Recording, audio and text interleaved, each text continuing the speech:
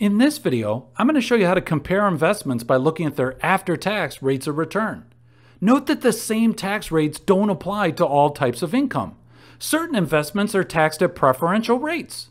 For example, you might have one investment that when it generates income, that income gets taxed at 35%, and you might have a different investment that when it generates income, it's taxed at just 20%.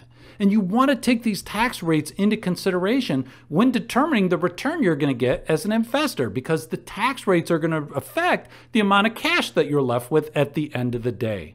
Thus, you want to compare the after-tax rate of return when comparing these different investments. And the good news is it's pretty easy to calculate the after-tax rate of return. You just take the before-tax rate of return for the investment and then multiply it by 1 minus the marginal tax rate for that investment.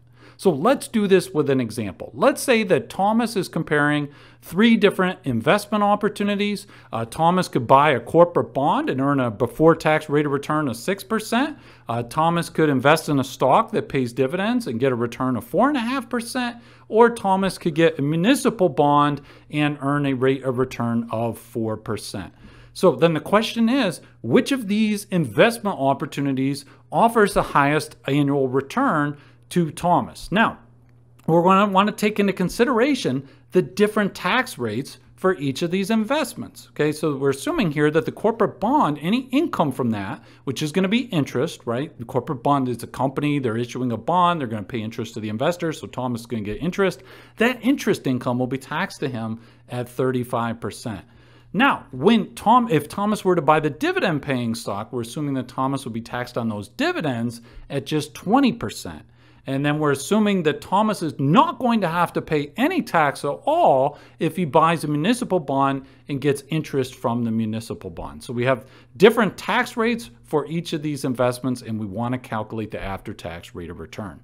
Now, in this example, let's just ignore capital appreciation, because I know some of you might be thinking, well, hey, what about the fact that if Thomas buys a stock, that stock might go up in value a lot more over time than, for example, a corporate bond or a municipal bond. That's a valid consideration, but let's just assume here that we're not going to focus on capital appreciation. We're just going to focus in this example on the income produced by each investment. So the corporate bond and the municipal bond are going to give interest to Thomas, and if Thomas buys the stock, Thomas is going to get dividends. So let's not worry about like the fair value of these investments changing or any kind of capital appreciation. Okay, we just want to focus on calculating the after-tax rate of return given these hypothetical tax rates and hypothetical before-tax rates of return.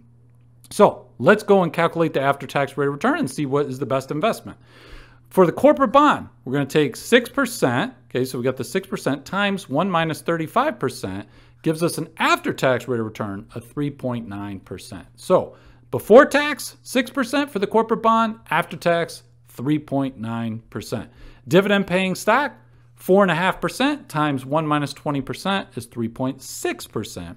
And then note for the municipal bond, we've got the before-tax rate of return and the after-tax rate of return are actually identical because there is no tax on the interest from that municipal bond. So we don't have to worry. So we basically have 4% times 1 minus 0%. So 4% and 4% are after-tax and before-tax because it's tax-exempt income. Now, in this particular example, we see that the municipal bond has the highest after-tax rate of return given these hypothetical before-tax rates of return, given these hypothetical tax rates. In this particular example, the municipal bond would be the best investment, or in terms of offering the highest rate of return and ignoring capital appreciation. Now, if you're wondering, hey, I don't quite understand, this corporate bond has a rate of return of 6%, after-tax rate of return of 3.9. What is going on here? Well, if you think about it, let's just say that Thomas had paid $100 for this corporate bond. Okay, and so Thomas would get here before tax rate of return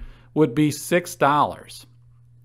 Okay, so $100 times 6%, $6. $6 of interest, but Thomas would have to pay 35% of that away in taxes. Okay, so Thomas actually receives, if Thomas bought the corporate bond, $3.90 after taxes. Because 35% of $6 of interest income, 35% is $2.10. So basically, if Thomas bought the corporate bond, Thomas is paying $100, getting $6 of interest income, but then having to pay away to the government $2.10. So Thomas is actually left with $3.90 if Thomas bought the corporate bond after 1 year, right? $3.90.